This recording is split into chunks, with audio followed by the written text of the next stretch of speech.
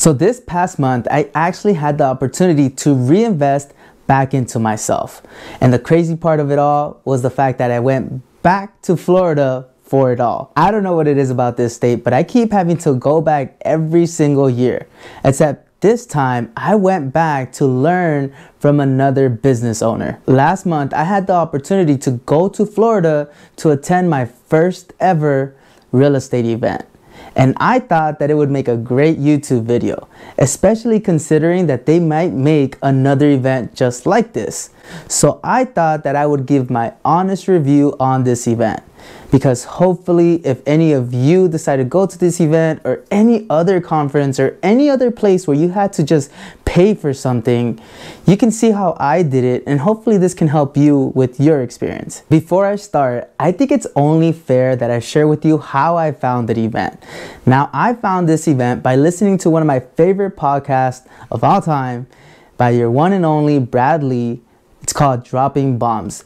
And I'm not kidding you, if you have not followed this guy on any of his social media platforms, if you're not listening to his podcast, I'll put his link somewhere around here. Stop the video, go follow that guy, and then come back because I need the views as well. Anyways, he was a guest on his podcast where Bradley interviewed him and talked about the crisis that we have here in America. And if you didn't know, we have a housing shortage crisis, meaning we're not building homes at the rate that we're supposed to, which is why the cost of real estate is so expensive. And trust me, I know, I live in LA where it's really expensive. It's ridiculous. Before I saw the podcast interview, me being in the trades and looking at real estate investments and technically being a real estate agent, I've been looking into this crisis for a while now. The housing shortage is something serious, especially for my generation.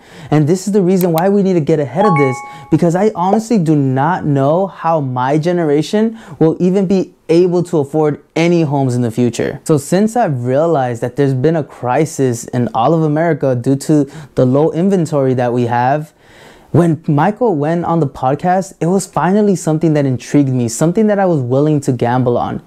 Even though that this guy may be a scammer like everyone is nowadays online, right? Now, the name of the workshop was called Learn to Build, and it was hosted by this guy named Michael Newell. Hopefully I said his name right.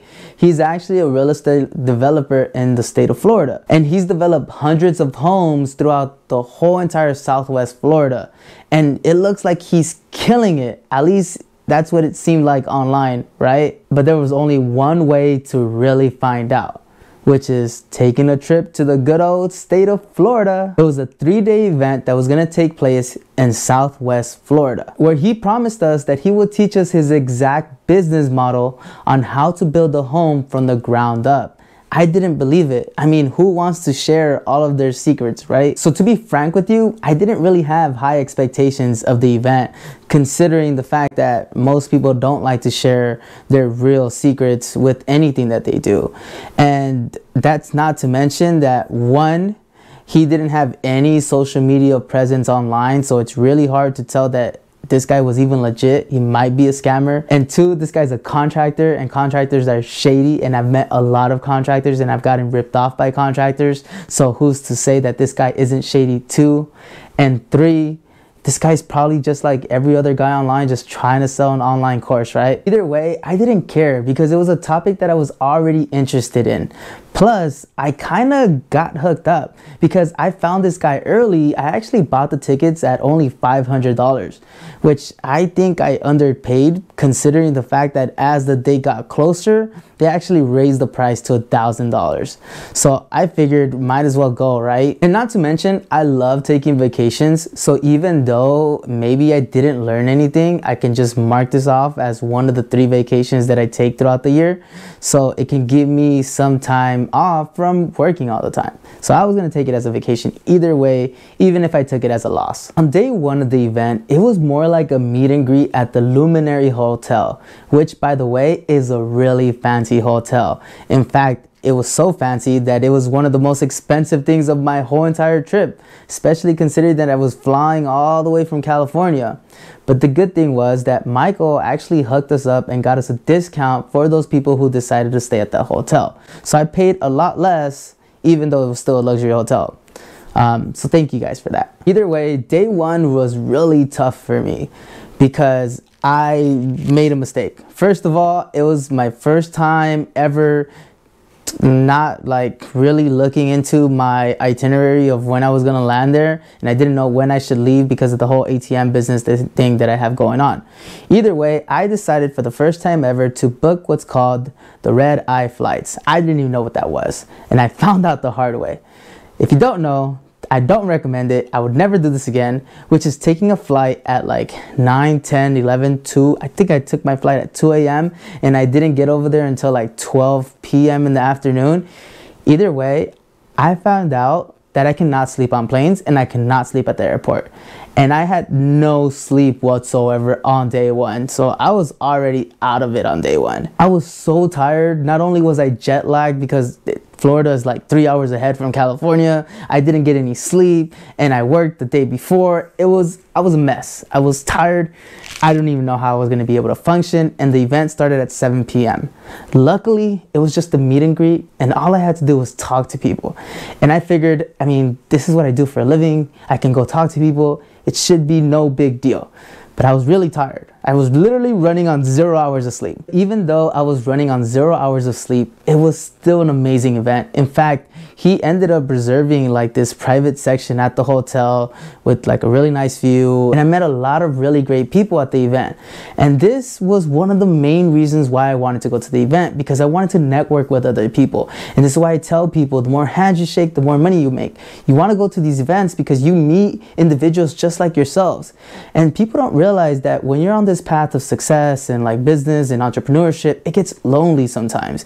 And sometimes the friends you grow up with, they're not interested in the same things that you are, and you may feel like a lone wolf. And to be quite honest with you, when I was meeting people, I've met a lot of people who were just like me and felt just the same as me, where they felt like they were the only ones in their friends group trying to be successful, trying to make it out, or had the same interests and ideals and wanted to talk about business and talk about money. And I felt like these were like my people, and that was like one of the best parts of the whole meet and greet, because I got to meet a lot of great people, a lot of successful people doing really great things in the world. So even though I was tired at the meet and greet thing, I learned one thing that honestly I've been taking for granted, but not really, because I also know that I'm really good at this. I'm really good at talking to people. I don't know what it is. God gave me this gift where I can just talk to people normally, and I can literally go up to anyone and just start a conversation, not be shy about it, and just carry a conversation. I didn't know how much people struggled with this. And I heard about it from a lot of other influencers or like people with like that are in business, that sometimes people just don't know how to network, don't know how to talk to people, and maybe it's like a social thing. I don't know what it is.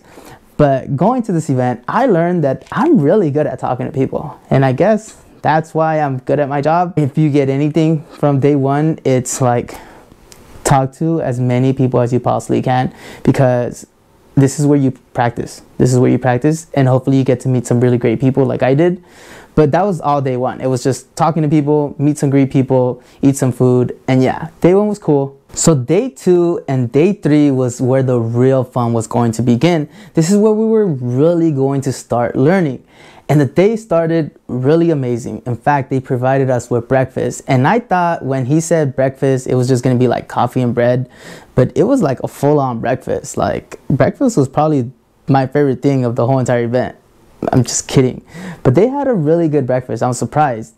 I'm really surprised of how organized this whole entire thing up, because right after breakfast, we actually got picked up by a bus and we got sent to his office, where we were in a room sitting down in like a classroom setting, and he was going to literally teach us everything he said.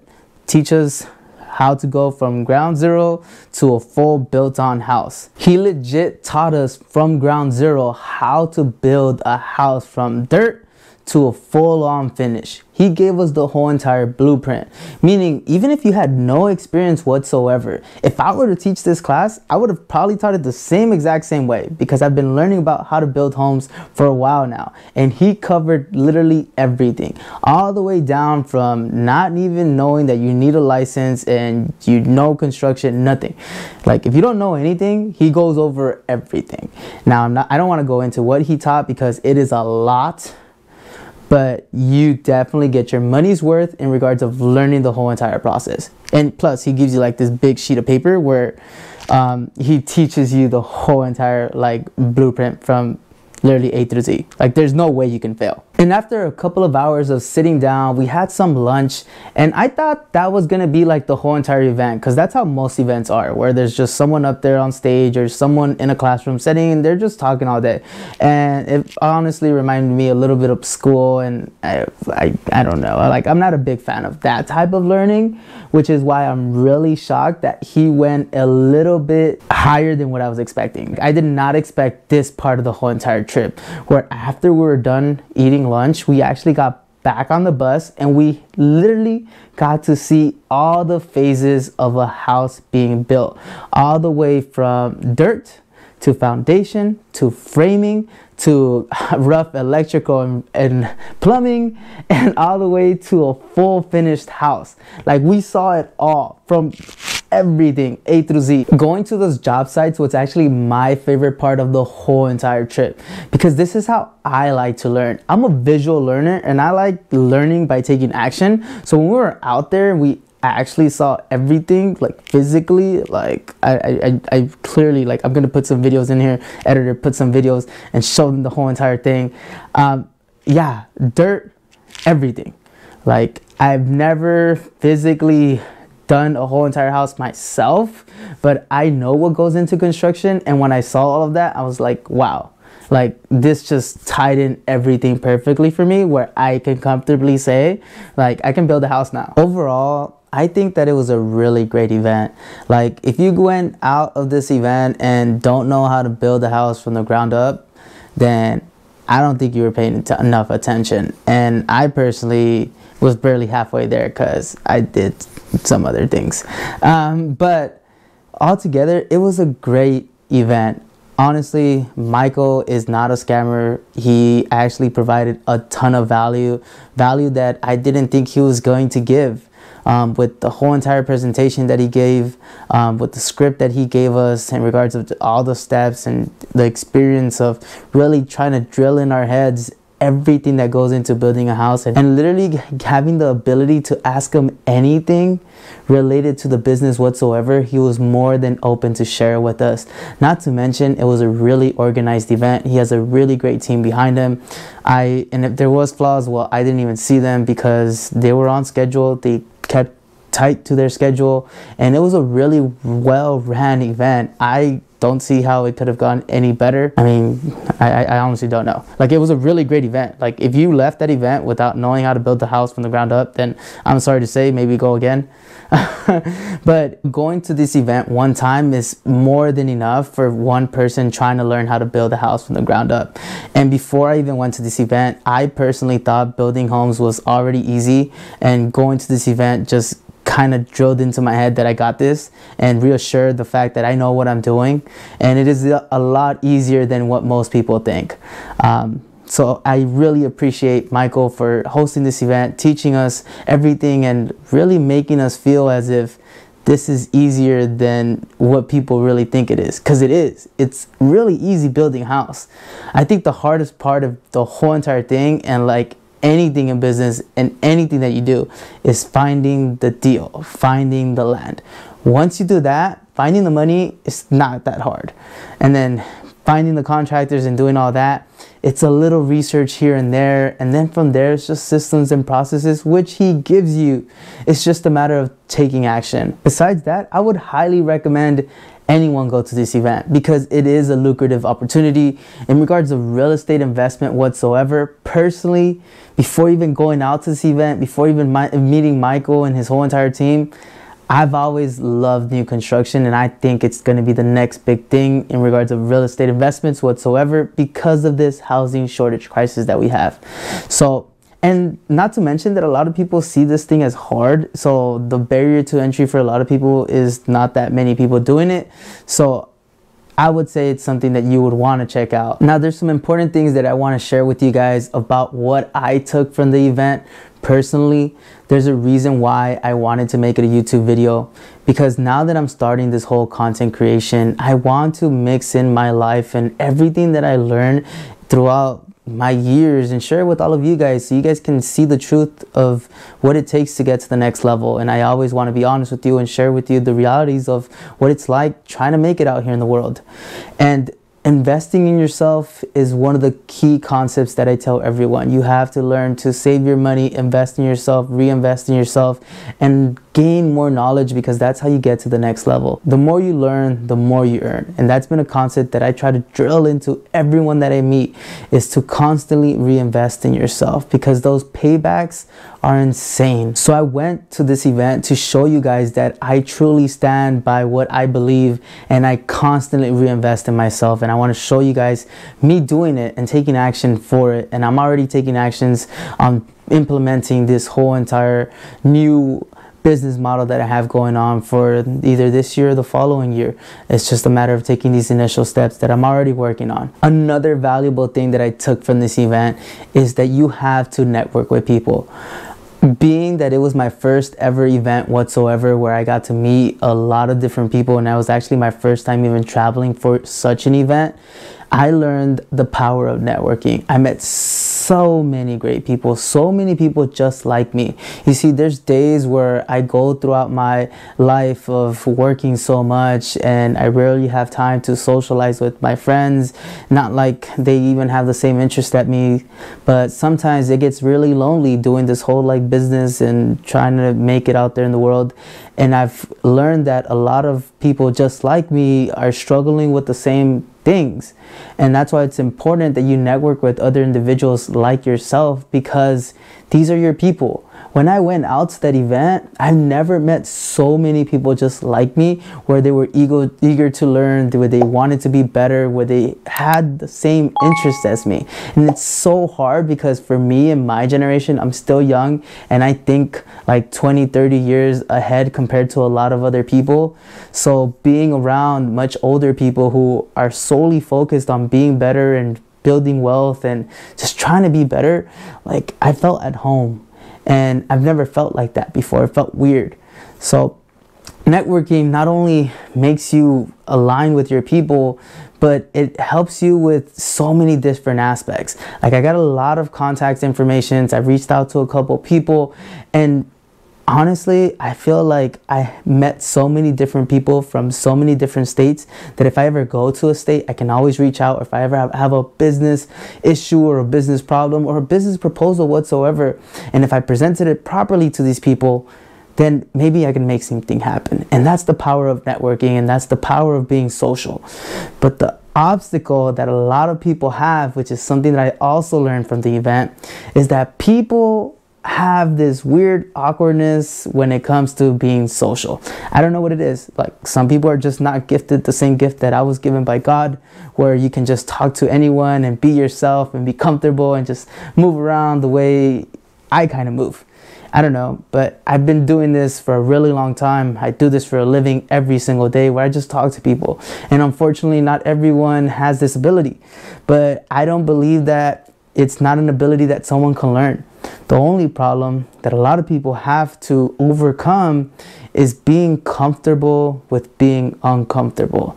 And I've noticed that even though a lot of these people whom I met were successful in their businesses, well, a lot of them had a lot of social anxiety, where they couldn't just walk up to somebody, start a conversation, start a network, and ask deep, full, meaningful connection questions, I want to say. I don't know how to word it. But build a relationship with people. I don't know. Some people felt like it was weird and they were trying to open out of their comfort self. And I met a lot of people who I tried helping like break out of their comfort self, because I don't like people not being who they are. I like people being the best version of themselves.